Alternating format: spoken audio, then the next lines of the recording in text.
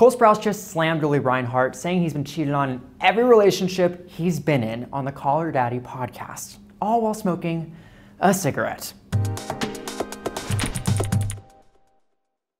Cole Sprouse is speaking out when it comes to his relationship with none other than Lili Reinhart.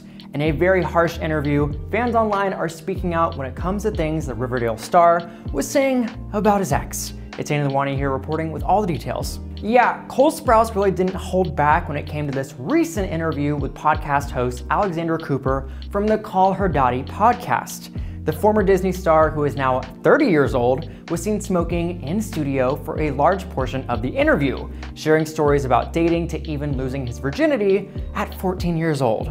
I was on a family trip in Florida and I met this girl who was older, all right, so that's already dubious. First night we kind of made out, and the second night we were down at the beach. I knocked on her hotel door. Sprouse got what seemed to be very candid about all the details of that short-lived night and admitted that he's never spoken to that girl ever again. Even though the stories are interesting to say, most people are focused on some of the comments made about the star's former girlfriend and Riverdale star Lili Reinhart. For context, the two were first linked together back in 2018 and split 2 years later. The two were incredibly close and private throughout their relationship, and it seems that only Cole confirmed the split 8 months after the fact. When asked about having to work together after the split, Cole began by saying, quote, "It was really hard. It was really hard for both of us, and that's okay. I think the work thing got difficult because it was hard to suspend all the ways we felt about each other,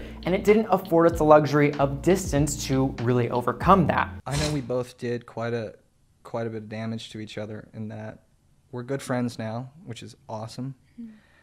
We work really well together now. Yet Cole explained that the relationship between the two seemed right in the moment where they both needed to be. Working in intense schedules and 14-hour filming days, the two really just leaned on each other. We were in a foreign city, working a very intense schedule, 14 hours a day, oftentimes 6 days a week, alone. And we really leaned on each other while also going through the elected trauma of this incredible overnight success, a ton of criticism, a ton of expectation. Cole also went on to say, quote, "I think we did the best we could, really. I'm very grateful in many ways that I was able to go through it with someone who was going through the exact same circumstances as me." Cole also added, "But also, in many ways, all the cliches about dating someone you work with are very true." Of course, a lot of people online had a lot of thoughts about this, but people were really shocked to hear about how he wished the relationship just lasted longer. If I had loved myself a little more, I probably would have left a little earlier. I just felt like I had to take care of a lot of people around me, which was not good for me. I probably should have exercised a bit more selfishness. And when people thought it was a heartfelt story from his side, Cole left everyone confused with this really jarring statement. By almost every single one of my girlfriends. Oh. Emotionally, yes. Wow.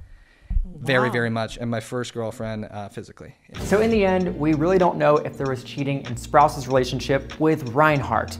But let's just say that not everybody is happy with some of the statements that Sprouse made on this podcast. Obviously, you be the judge, and for more trending news, find us at whatstrending.com and find me at Lili.